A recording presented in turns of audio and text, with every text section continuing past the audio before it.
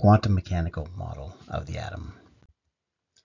So Bohr's model works well, or Rutherford model, but the placement of the electrons for Bohr model works well for atoms with one electron, but what they found was that as you get to larger atoms, it doesn't work as well.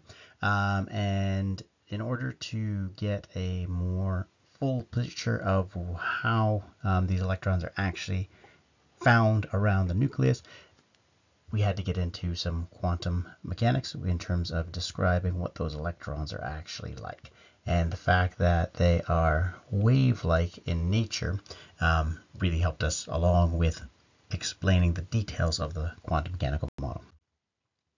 So first one to actually consider electrons not just as particles was Louis de Broglie, and he considered those electrons as waves themselves. So looking at the idea that light can act as both a particle and a wave.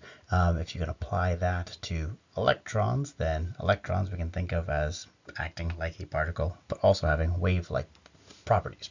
So de Broglie considered electrons orbitals as circular standing waves. So if we think of a standing wave, we have these waves that can actually exist. So they exist along a point, and then we have a wavelength that can exist like so. And so if we considered an electron acting like that standing wave, then we can say, okay, well, maybe some of the behaviors of electrons is due to their wave-like nature. So one of the things we know about electrons that Bohr showed us was that they have specific energy levels in which they can exist. Why they had only those particular ones was not explained by Bohr, but that they do was apparent.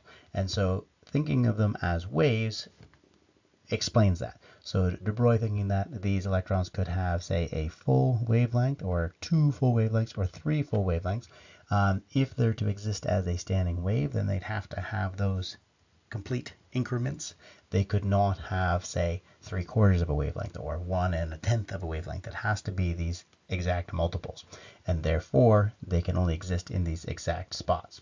So if we think of these wavelengths as not existing linearly, but instead, for now, existing two-dimensionally around the nucleus. So think not of the circles or where the electrons are traveling as little orbits that the dots go around, like the planetary Bohr-Rutherford model would have you suggest, but instead think of the waves existing as a wavelength along those points. And so the inner, what we would have called an orbit before, it could say be the one wavelength amount of energy. Then if you were to go to 2 wavelengths, the electron can't exist in between those two. It can exist in the 1 wavelength energy or the 2 wavelength energy. If it were to be anywhere in between, it would not meet up with itself on the other side of the circular orbit, and it would actually cancel itself out. It interfere and destroy itself. So if it is there, it does exist, and therefore it has not destroyed itself. So it is existing in these full wavelength increments, which correspond to the energy levels that we see as given off by the evidence. Remember, Bohr's model is a model.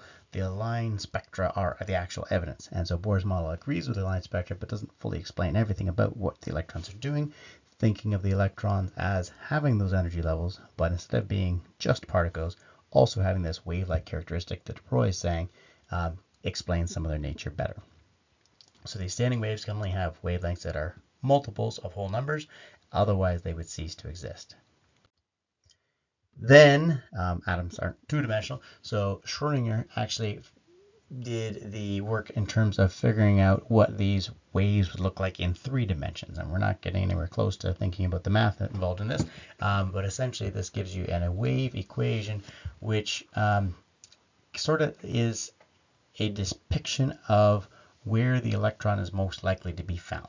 It's kind of like going back all the way to Rutherford's idea where the electron's somewhere and we don't really know where, but it's in this particular area. So instead of thinking of it as a planet orbiting the nucleus, like with the Bohr-Rutherford model, what we're now thinking about is sort of more probabilistically in terms of there's going to be a certain area where the electrons are more likely to be found. And these agree with the idea that there are these particular energies, but we don't know exactly where the electrons are within those spots. So instead of thinking of the Bohr-Rutherford model and saying, okay, there's the electron right there, I can draw a little dot, what we're going to start thinking about is, okay, there are these regions where the electrons are most likely to be found.